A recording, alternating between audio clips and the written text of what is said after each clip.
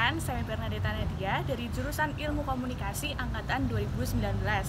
Saya mengikuti program Magang PKKM di pemerintah Kabupaten Banyumas, bagian protokol dan komunikasi pimpinan selama 4 bulan. Perkenalkan, saya Fitri Febriani dari jurusan Ilmu Komunikasi angkatan 2018. Saya mengikuti program Magang PKKM di pemerintah Kabupaten Banyumas pada bagian protokol dan komunikasi pimpinan selama 4 bulan. Perkenalkan, saya Siva Anissa dari jurusan Ilmu Komunikasi angkatan 2018. Saya mengikuti program magang PKKM di pemerintah Kabupaten Banyumas pada bagian protokol dan komunikasi pimpinan selama 4 bulan. Dengan adanya program magang PKKM ini, kami mendapat banyak pengalaman tentunya. Pengalaman merasakan bekerja secara langsung walaupun masih dalam status mahasiswa.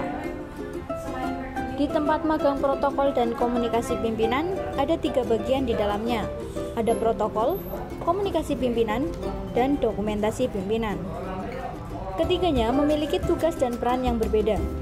Pada intinya, kami sering diikut sertakan dalam setiap kegiatan Bupati Banyumas, mulai dari dokumentasi, liputan, hingga membuat sambutan. Tentu saja itu merupakan pengalaman yang luar biasa bagi kami. Magang di protokol dan komunikasi pimpinan sangat menyenangkan. Para stafnya sangat ramah dan mau membantu kami untuk belajar. Selain itu, dengan mengikuti magang ini, kamu mendapatkan banyak relasi, berkenalan dengan orang baru, dan bekerjasama dengan mereka.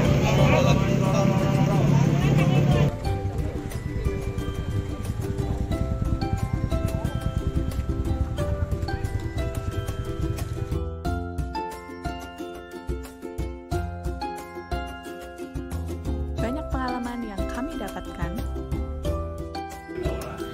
Untuk teman-teman yang ingin mengikuti program magang MBKM PKKM, tidak perlu ragu. Jangan takut.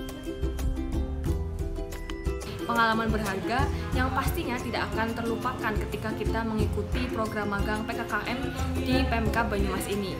Ayo ikuti program PKKM ini karena banyak manfaat yang kita dapatkan dari